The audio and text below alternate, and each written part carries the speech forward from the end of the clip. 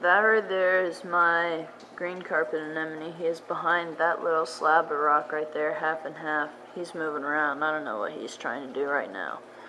But that's one of the newer things. I've had him for about 2 weeks now or so. Sorry about the updates. I lost my camera, but I found it today, so I'm going to start doing updates again. That is my long tentacle. I've had him for probably 4 months or so. And my one Ocellaris clownfish, the male got eaten sadly.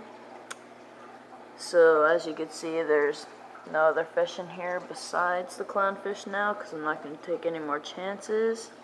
But it wasn't the eel, it was the frogfish. I think that's because he was wild caught. But can anybody please tell me why he is opened up like a disc and is not in the back with just his tentacles out?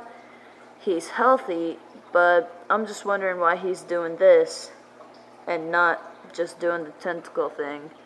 If anybody could please comment and tell me why, I would greatly appreciate it, and I'll talk to you guys later. Bye.